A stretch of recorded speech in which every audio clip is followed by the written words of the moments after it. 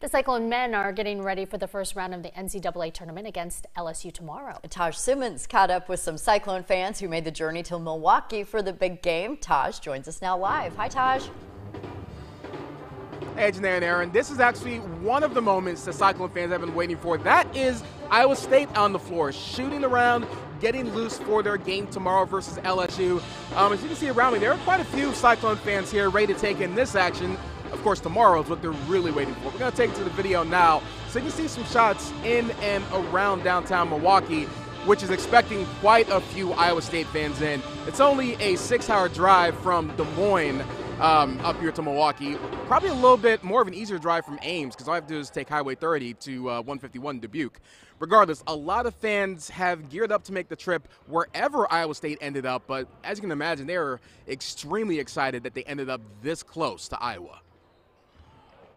Oh, it was just a tank of gas to get here. Yeah. So that, I mean, some of those flights were $1,200 from Des Moines to Portland. So you do the math. One tank of gas versus $1,200.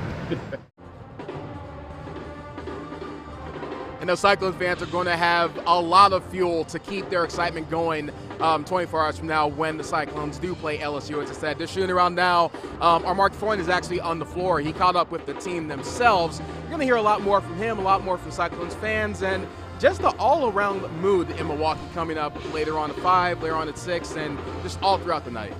Yes, more on the vibe, as we say. All right, thanks, Taj.